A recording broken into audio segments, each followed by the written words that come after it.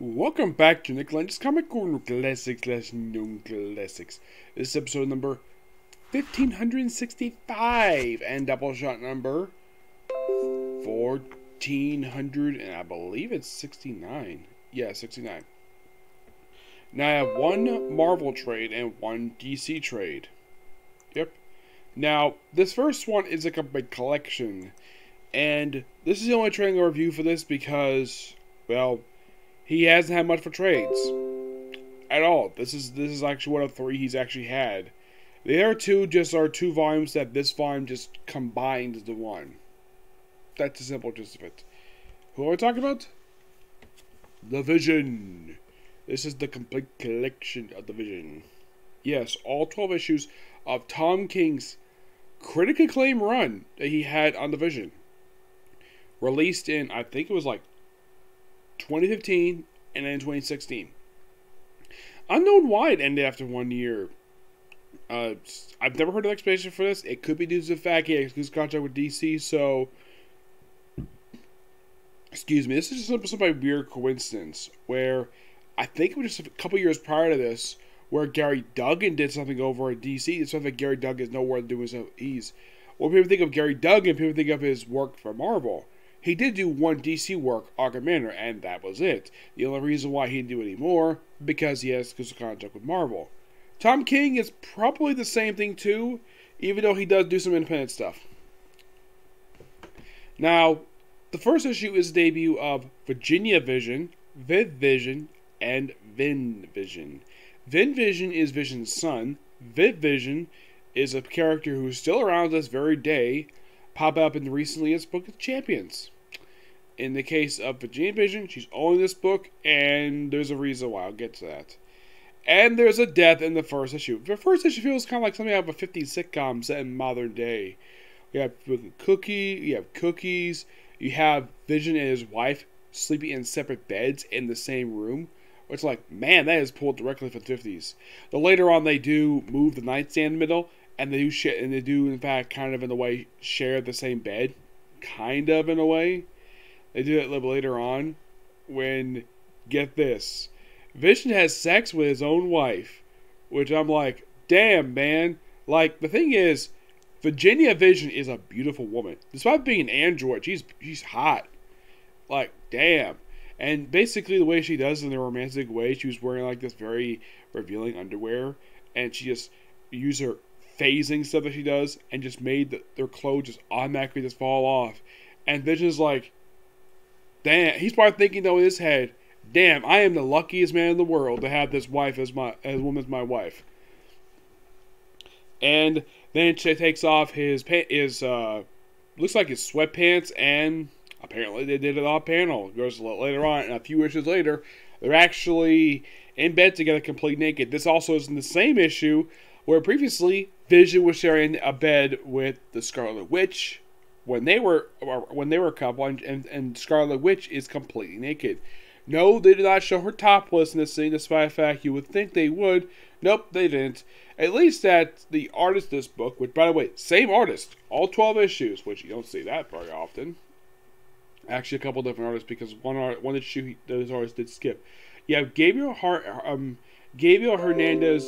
Walta, who does the interior artwork for most of this run, except for issue 7. Issue 7 is done by Michael Walsh.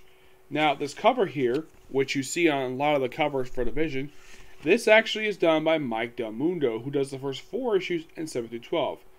5 through 6 are done by Marco De Facido. Now, the reason why you don't see Virginia Vision and Vin Vision is because they're both dead. I'll get to the reason why they're dead. So, in the first issue, we show off the family for the first time, and look like they're about to go to school, and then comes to come home from school, and then then we have Vin Vision just leaning against the door, and then she gets stabbed in the freaking heart by the Grim Reaper. And you're thinking, what the heck is Eric Williams, the Grim Reaper, doing in the Vision? And she's like, imposters! And then he gets killed by being whacked to death with a freaking cookie pan. Now, she pointed out, though, a human cannot normally be killed by being whacked to death multiple times with a freaking cookie pan. the way it was done here. Normally, like, sometimes it can work, sometimes it can't work, but the other reason why with Virginia Vision, because she mentioned her many times in the book her first name was Virginia, that because she is not referred to as Mrs. Vision, she is not like referred to that at all. So, and she kills him, and then buries him in the backyard. Now I should point out though about this. Now you are thinking, wait, then what about the girl who showed up in Valkyrie? In the Jane Foster Valkyrie series. Well, he's still dead. He has been dead now for 7 years. There have been like brief attempts to see him like kind of alive. That's why he's still stated as deceased. But yeah, he's never been fully revived. Nope. This book officially killed the character off. And I should point out though, this is actually the 5th time he's died. And you're probably asking, Nick, how the heck did he die 5 times? You might ask. Well, there is a reason for that. Let's see if we can find him here.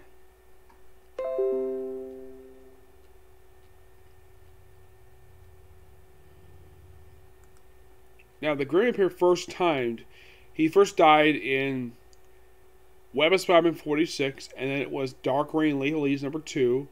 Chaos War Avengers number 3, Uncanny Avengers 5 and 21, and this issue here. So, he officially died. 1, 2, 3, 4, 5. This is the 6th time he's died. Yes, it has been a recurring joke at Marvel, where whenever they kill this character off, and then he just comes back without an explanation. But yes, he is still officially dead. Marvel has never fully revived him. I think the reason why that, well, he was able to come back in the pages of Jane Foster Valkyrie was because he came back while being escaped from the actual afterlife, but not fully resurrected. That was only for a few issues, and that was it for him. And yeah, Grim Reaper's still been dead. So throughout the first half, a lot of this book basically, like, somebody later found out about her burying the Grim Reaper in our backyard. So she was blackmailed for it, though she was able to basically get out of the blackmail by basically beat the crap out of people and then never be brought it again. And also, we have it to where Vin Vision, where he got into a fight with a teenager at school who was insulting his sister. He, of course, picked him up by the throat, nearly killed him, and just sent him down. Luckily, the kid didn't die at that point. He later did die. Both him and his father both killed by Virginia Vision. Yeah, she killed him in self-defense. Yes, seriously. She killed him in self-defense, and Vision is the one who's questioned about this. Not Virginia Vision. Oh no, Virginia is never questioned about this at all. It's the Vision because he's well known. And apparently he does keep good records of his whole family. Now, Virginia Vision does kind of basically for the first half of this book, does stay in sort of a comatose state until she's fully revived thanks to using power from her own father. And she's fully revived. And she stays normal for all the rest of the series. Then, of course, like aside from apparently killing off a father and his son, pretty normal per se, aside from the romantic scene. Now, I think in the case of the romantic scene, I think it took place before the 2 murders. And of course, they have a little flashback. Now, they do explain where the family comes from. Yes, this is all an idea came to him by the Scarlet Witch. Now, according to Scarlet Witch, and this is indeed true, where the Vision is based upon the brain patterns of Simon Williams, aka Wonder Man. So, she created this little chip. Well, thanks, of course, also to help from Simon. And I think that the Beast made this too. Where, basically, now here's the thing about Virginia Vision. She's based upon the brain patterns of the Scarlet Witch. Now, the thing is, when she gave this is just after she was in the middle of making out with Wonder Man. Now, here's the thing. Vision had no problem with her hooking up with Wonder Man. With Wonder Man. He had no problem with it at all. It's like, okay, even though long it's got, I'm not going to interrupt your relationship. He was very respectful for that. He's like, hold on, here, have this. So he created his wife, and then he created his kids.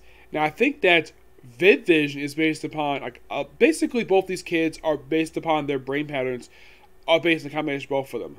Like both kids are Virginia Vision is based upon the Scarlet Witch. The kids are a combination of the Scarlet Witch and the Vision themselves for these two kids. And then toward the end of the book, Victor Machina shows up, and you're probably thinking, Nick, who is Victor Machina? Victor Machina is the Vision's brother. He first showed up in the second volume for Runaways, when the Runaways fought frickin' Ultron. Yep, and after he turned on his own father, he joined the Runaways. And he was part of the group up until the last issue was released. I think it was like in 2014, I think it was. And then he popped up in Avengers AI, which that's where he met his brother for the first time, the Vision. And he pops up here. And then now apparently, get this, the way this is written here is that the event, now the fact Tony Stark did help the Vision restore his daughter. Apparently the Avengers don't fully trust the Vision's family. They have no problem with the Vision, just that they don't trust his family because he artificially created them. Now, how long this family's been around for, unknown. Yeah, it's implied around for a while, but it's not like he assembled this in just a day or two. It's probably, now a lot of the time this stuff is happening like on his days off when he's not active with the Avengers. Though I should point out though, the outfit he wears in here is not the original outfit that, well, when he first showed up in the comic books back in the 60s. Oh no. Now a lot of the time when he shows up in here, he does show up wearing the current attire that he's wearing. Yes, I believe he started wearing this just after Secret Wars.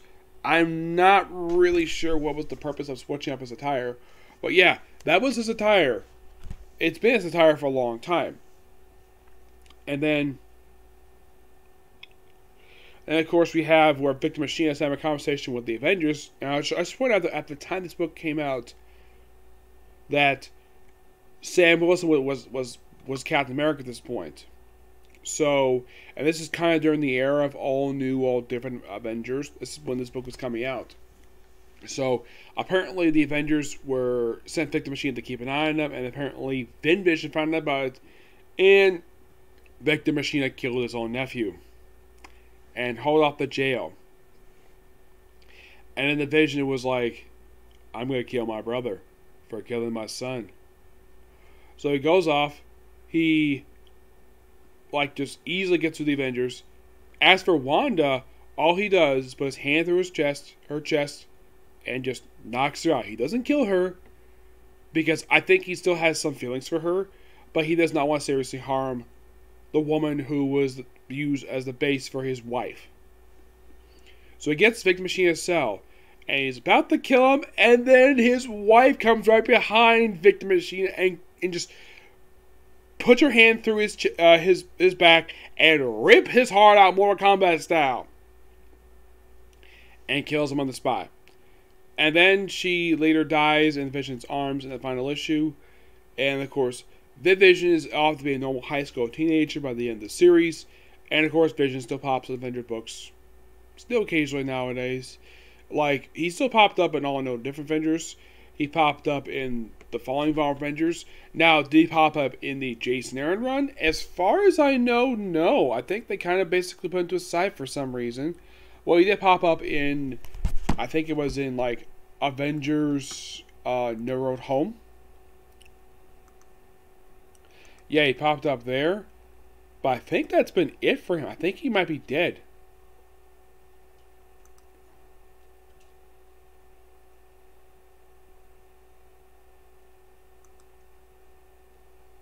Well, his last known appearance was Avengers No Road Home in the final issue of that series. Which I should point out, though, is really good. Yes, it is an excellent series. I do recommend checking it out. It is an excellent book.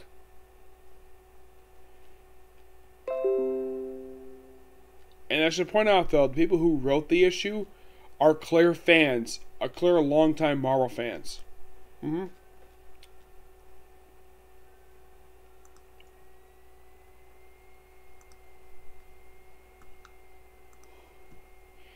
Yeah, just the same people who wrote No Surrender, which was also an excellent miniseries. Mm-hmm.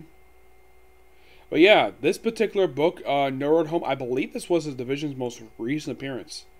Let me look it up on here. I think that was his most recent appearance.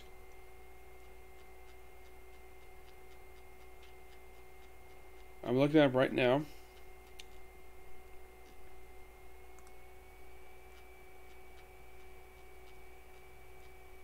I mean, this is like as of recently. Well, let's see. He appeared in the second. He appeared in like one issue of. He basically like of appearances were like one-offs. He did appear in 20s like Iron Man for a few issues, like the last issues of that run. He appeared in Empire. He appeared in Fantastic Four, well, one issue of the current volume for the series. His most recent thing he's appearing in is X-Men Trial of Magneto. Yeah, that's his most recent thing he did appear in. And the thing is, after this book was over with, now Vision later joined the Champions right after this, and she's been a long time part of the Champions group, which is a fantastic series. The original volume that was originally done by Mark Waid and Harold Turan was really good. I think Jim Zeb, the one who replaced him, did a really good job with the book. And then they had that stupid relaunch, which I still feel as though was completely unnecessary. Just because they thought the book is not doing to us, so I fix it by hitting that restart button. This book, I'm going to give a 10 out of 10 because it's just a really good book. I do recommend checking it out. Now, here's something really strange, though. Last year, there was going to be a revival of the Vision book. Yes, they were going to continue this book as a 6-issue miniseries. Yes, there was later a director's cut that was a 6-issue miniseries that was simply like a... I haven't read it yet, but the director's cut of this book, from what I heard, was really good. It's basically Tom King giving notes on every single little bit he did of this entire book. I haven't read that yet. I'll probably read it in the future, but in the case of the revived miniseries, that's supposed to come out last year. It's supposed to be 6 issues. Excuse me. You're probably thinking, who was going to write this book? And you're thinking, that's a good question. Who was going to write it? Well, the writing people going to write it were, even the book has been canceled because of the stupid pandemic, it was written by Calissa Kane and Mark Mann. Calissa Kane was the writer of the Mockingbird series. Yep, she wrote the entire 8-issue series of Mockingbird, wrote an issue of Civil War II Choosing Sides, and she wrote the 50th anniversary one-shot. But that was one of the writers. Mark Mahoon, let's see. He was...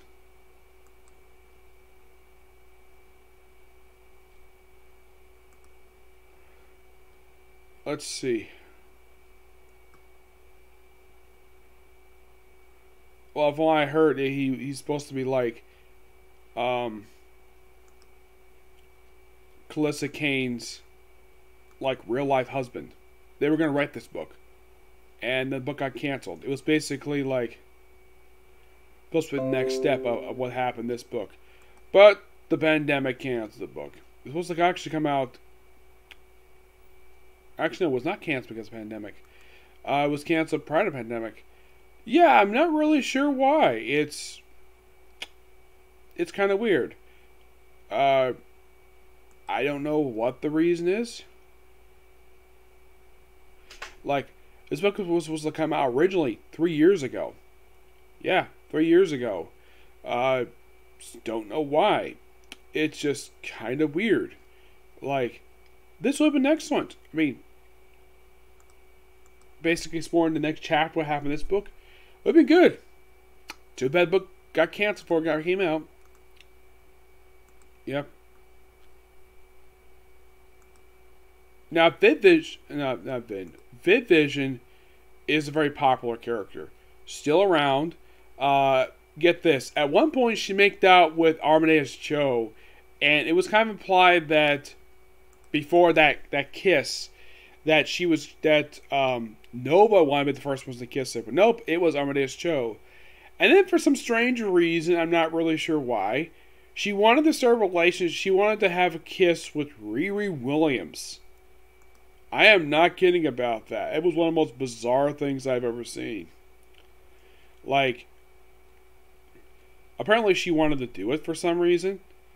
And then I think they stopped it for some reason. I'm not really sure why.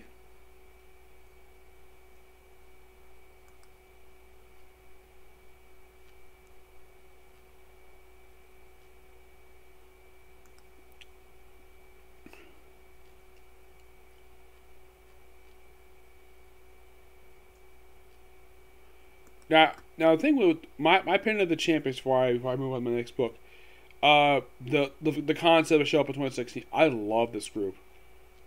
It's a shame Mara keeps trying to drop the ball on this group, despite the fact that this group is so good.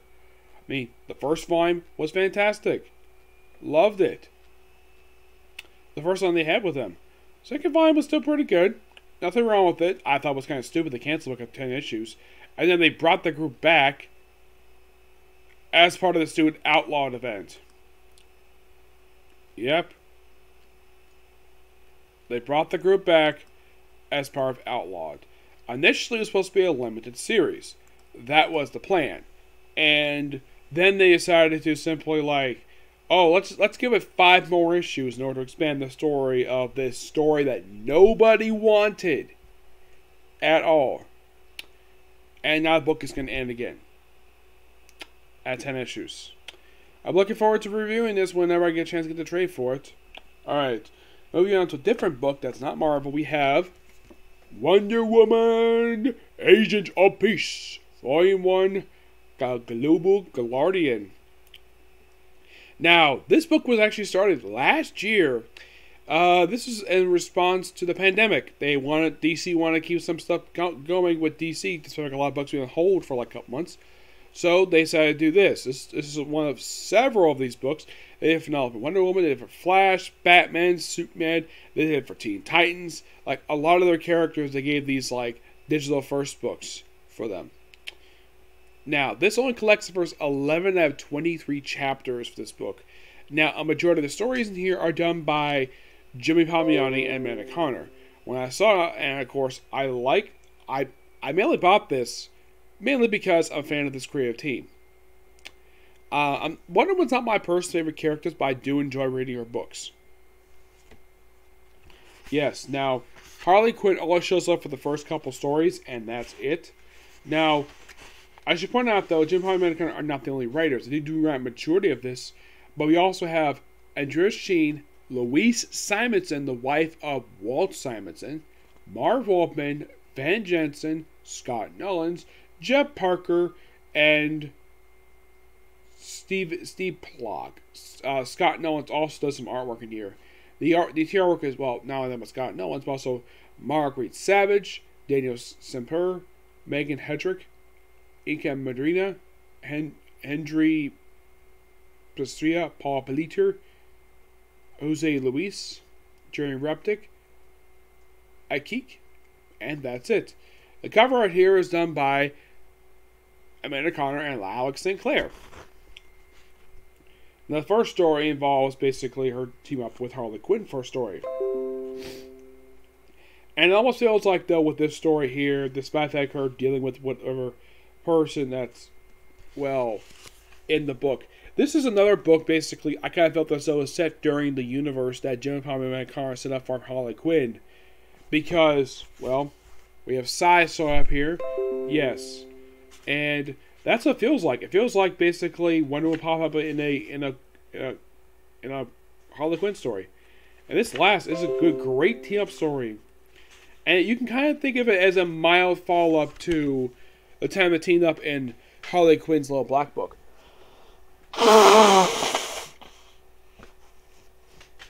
That's the best way to describe it. Yep. That was just the first story in here. We also have the Curse of K2, where she, well, just basically like a fun story. She teams up with Lois Lane.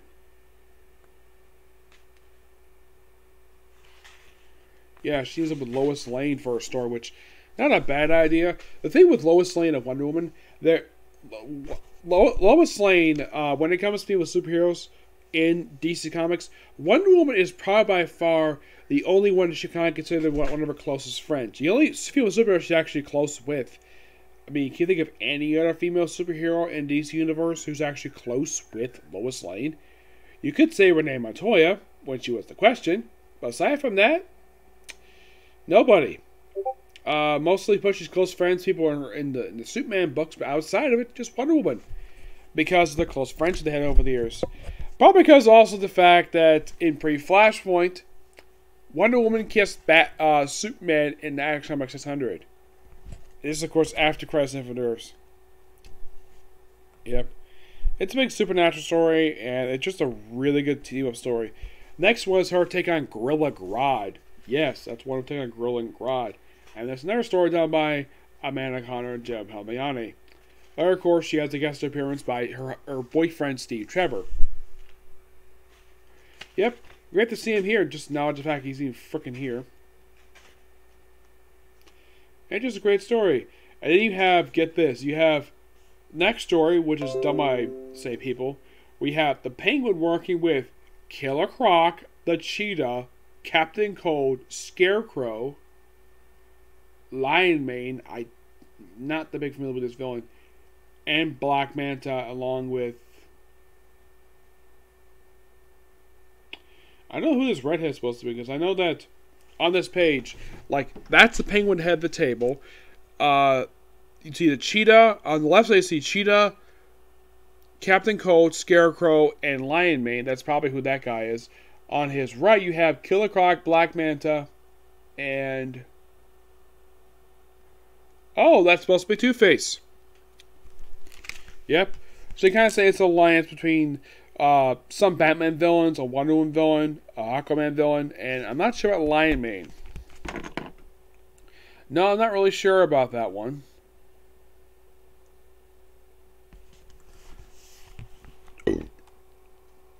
Let's see if I can find information about him,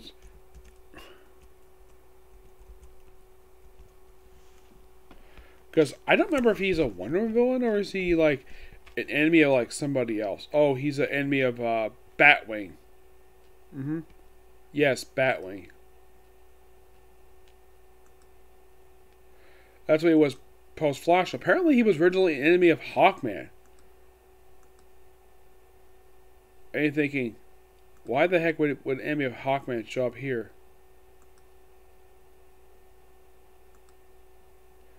Well, technically that's not the first time he showed up. He actually first showed up as an enemy for, get this, the Earth 2 Huntress. Yep.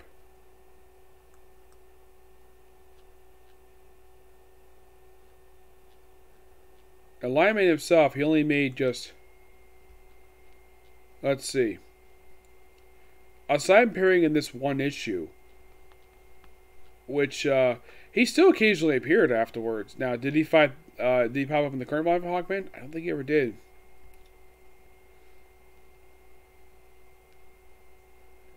Let's see. He popped up mostly about Hawkman, and he popped up also in Batman, Teen Titans, and he popped up for Crap for Justice. Now, in the case of this Hawkman, not Hawkman, Lion Mane, I saw it pop up in Batwing, which Jimmy Hawkman did create this version of the character. Like, he popped up here for a couple issues. He popped up in probably Argus, and then he popped up in this story here, and that's it for him. Yes. Of course, Hot Spring Eternal is actually from Wonder Woman Giant. It's a story of Wonder Woman Giant number 4. That's where these stories come from. Yep. And this story is just her working with a friend of hers. By the way, they actually draw her in not the current attire. Yeah, occasionally if it's not like the present day stuff. I mean, this costume here looks like the costume she wore. Appearance-wise, it kind of looks like the Golden Age attire with the eagle. Yeah, she wears this a couple times. You could say they borrow this artist, and then of course, then she switches up with the present day attire. You could say that's probably a past attire for her before she switches up to the present day attire. And basically, you have her taking like a lot of villains, and then her switching back to the current attire. Where in the next story, which is a story, this one was up by Van Jensen, where she takes on freaking Deadshot. Yes, Deadshot. Because why not? Then you have the Scott Nolan story. Her taking on some weird guy. I don't know who he is. It's got good artwork, though. I love the artwork for Scott Nolan. He's a really good artist. I met him once. He worked with Keith Giffen on the Blue Beetle book. Yeah, he told me this, that when he worked on Blue Beetle, that did, of course, well, because a lot of time editorial mandates basically like wins for books. Like, Blue Beetle only had one editorial mandate, Show and Take Cord and the Bug, and that was from Jeff Johns himself. But this, I didn't talk about this, because this was after I met him. Then you have The Guardian of the Great, which is a Jeff Parker story. Yep. Or it's mostly like her working with people from Norse mythology, like taking out a Valkyrie. Yeah, this is how a Valkyrie is drawn by DC Comics. Because normally Valkyrie is associated with Marvel. And we switch up with different artists here, which... Then we have this artist, looks like she's drawing Wonder Woman from... I'd say more Golden Age stuff. Based upon the attire, based on what her outfit... I would say probably Earth 1. Yeah, the way her outfit looked in Earth 1 would look like a swimsuit. Yeah, and this artwork is done by Margaret Savage. I believe this is the artist for the... Not the Legend of Wonder Woman series. I believe this is I think it's one of her past artists. Yep. Oh yeah, and she has a story takes on KG Beast. Because of course she has a story take on KG Beast. This was done by Mary Shearer and Megan Hedrick. We have a guest star appearance in here by Ida Candy. Yes, Ida Candy. Wonder Woman was best friends. And it's a great story for her. Ida Candy. I'm glad the fact they restored her to her chubby appearance, because here's the thing. Post Flashpoint, they made her they made her skinny. And you were like, really? Ida Candy skinny in DC Comics? Yes, seriously. Like, they apparently also changed her skin color to frickin' black. Yeah, they changed her black for, like, no reason. Yeah, made her black and made her a bit thinner. Now, you might be asking, is somehow, some way, is she, like, have a thing for Steve Trevor like she did pre-Flashpoint? No. She never did. At all. And that's one of the most baffling things when it comes to Ida Candy. Is that post-Flashpoint, they made her black for, like, no reason. Here, she's back to her pre-Flash appearance where she's white, chunky, and this is simply put basically like her acting like the traditional Ida Candy. Now, does she eat candy in here like she did the Golden Age? No, she doesn't. Then we have Lou Simon's story, which is Awakening. It's mostly her looking to some... We also show off her awesome super strength she's got. And she basically does some archaeology stuff. This is one thing she does on the side. And she's here and she interacts with the cheetah. Now, I should point out though, post-Flashpoint, Cheetah's naked. Yeah, she's not wearing anything. Here, this looks like pre-Flashpoint. I would say this looks like post-Crisis Wonder Woman. Based upon the way her outfit looks. Yeah, this looks like post-Crisis Wonder Woman, based on the look itself. Her taking the cheetah for this issue here. The whole wearing clothing has been unused because a lot of the time Barbara Nova didn't wear clothing half the time.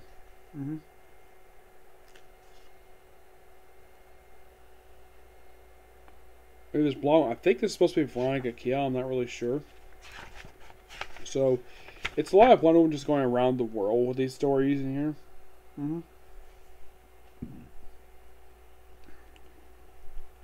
Her battling various crimes and various different attires. But this is just all just really good stuff here. She does interact with one woman here called, who's supposed to be a friend of hers. Where in one story, one panel in here, it looks like though that what she has is Jewel.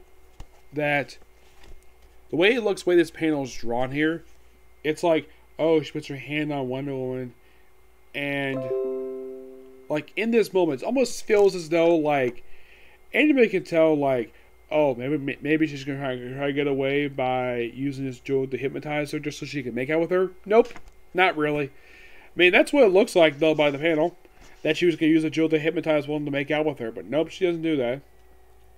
Hand off the police, and well, that's it. Well, you think that's it, but nope. Bows her one more time, and this jewel that she has here, this ruby, kind of reminds me of the Power Stone from Marvel Comics. That's what it reminds me of. But this is really good. I give this a 9.5 out of 10. Just damn good. Love it. Okay, so that's a particular review.